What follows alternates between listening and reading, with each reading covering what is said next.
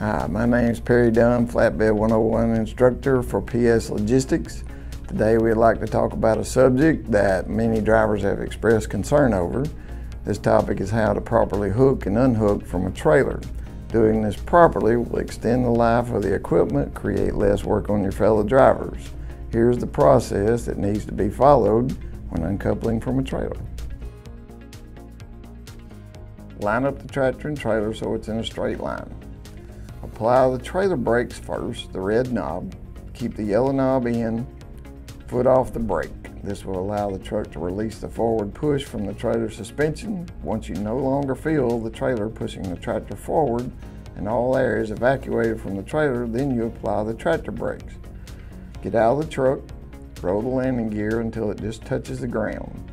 Pull the fifth wheel handle, remove the air lines and pigtail, return to the truck, pull slightly forward but not all the way from under the trailer, dump the airbags, slowly pull out from underneath the trailer to make sure that the landing gear doesn't collapse. The trailer should be disconnected and be at the appropriate height for the next driver to hook to.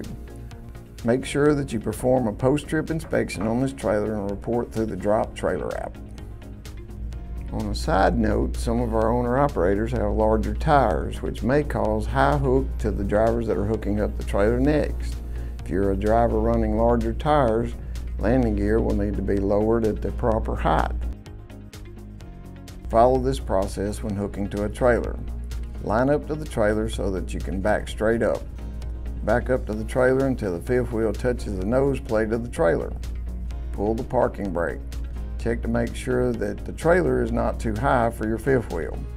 Lower the airbags to reduce friction between the fifth wheel and the nose plate. Slowly back under the trailer. Stop, air up the airbags prior to the fifth wheel engaging. Back up until the fifth wheel engages. Perform a tug test.